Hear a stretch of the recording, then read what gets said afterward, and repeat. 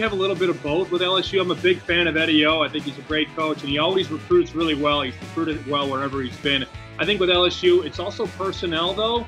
Quarterback-wise, we don't know who it's going to be. I know they got Justin Giles, the receiver from Texas Tech. He'll be a great threat, but who's going to throw him the ball? That's been the case. And you look at their schedule. They get Alabama at home. They get Georgia at home. They play at Auburn, at Florida, at Arkansas, and they end their season at Texas A&M. Aggies should be better at the end of the season. I know this line seems low, but Vegas knows what they're doing. They always do. I don't know if LSU has 8 wins this year, so I'm going to pass. I actually lean to the under.